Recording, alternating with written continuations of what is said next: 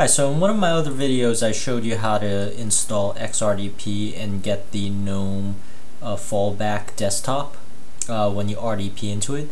So for example, and in this video I'm going to go through installing the other desktops so that if that one didn't work, if the gnome-fallback or the Ubuntu 2D or 3D didn't work for your XRDP, maybe in this case this is Lubuntu and this is Xubuntu or Xfce, and this is the KDE Desktop. So if the gnome-fallback didn't work, your other options are these other three desktops.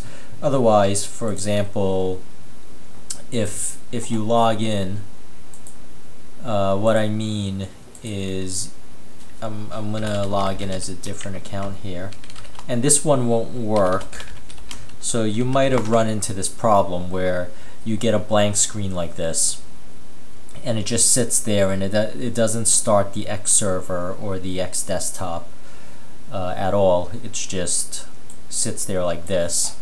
And in this case I actually have the gnome-fallback configured and it doesn't connect, but I have other options.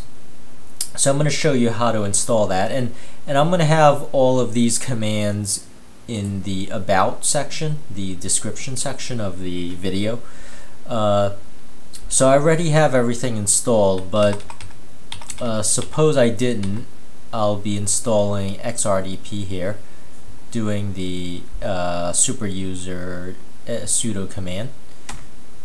So I already have it installed, so it doesn't do anything.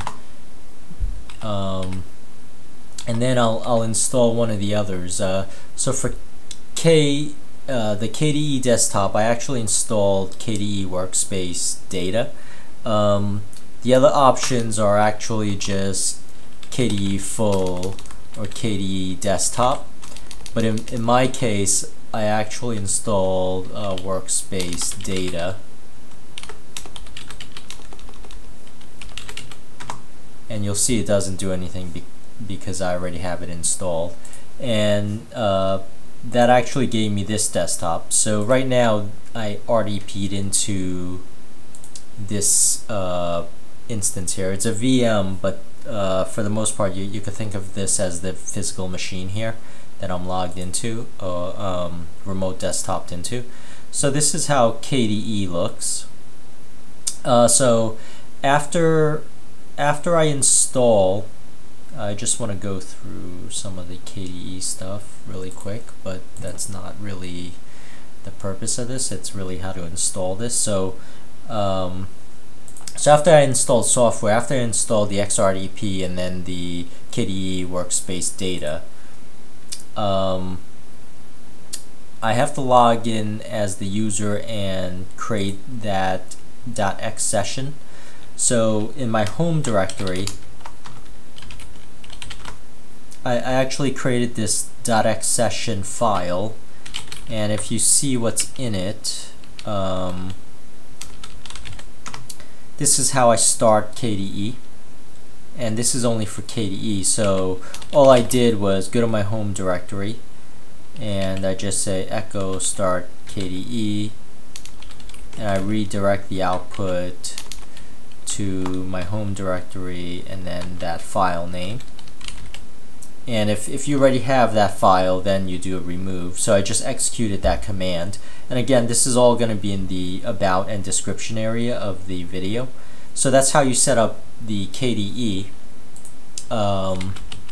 The other desktop is Lubuntu. So Lubuntu. Actually, this is the command for Lubuntu, and you'll notice I already have it installed. So if I skip over to the Lubuntu, this is how it looks, and this is the command in the xsession file. Let me go through some of the apps here.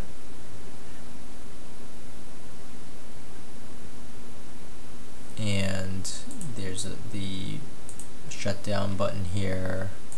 So that's typically how it looks. And again, if once again I RDP'd into it already, but if I am setting up my xsession, and again, if I'm setting up the xsession file, I have to log into the physical machine, and this VM here represents the physical machine. If you actually have a physical machine already, then you log into that one and change to that directory. So I'm just doing it here for brevity. So let me change to my home directory.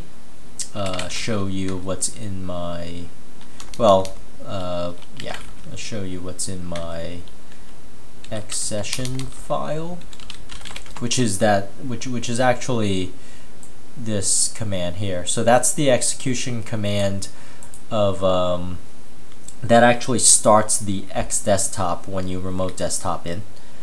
So again, I just did an echo lxsession -s lubuntu-e LXDE, and I redirected the output to my xsession file. And again, if you already have that, you should remove it first before executing this command.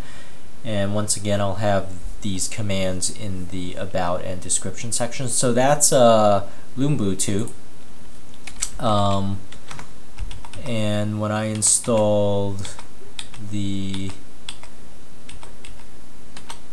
Xubuntu, which is this, the Xfce4 session. So just repeating what I did was I changed to the home directory and I created that xsession file that you see. So if I go into the contents of the xsession file, you'll see that's what I have. That's what actually starts, that's the command that again starts the xDesktop when you RDP into it. So once again, just do echo xfce4-session, redirect to your home directory session, and again, if you already have that file, then you should remove that. Whoops, spelled it wrong. Then you should remove it and then execute that echo to populate that file, or just edit the file with your favorite text editor.